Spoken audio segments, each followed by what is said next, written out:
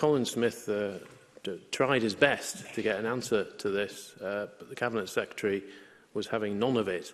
So can I ask the Cabinet Secretary again, what was the reason for the bid or bids being turned down? Was it down to price? Was it down to the price being offered, investment, jobs, or a combination of all three?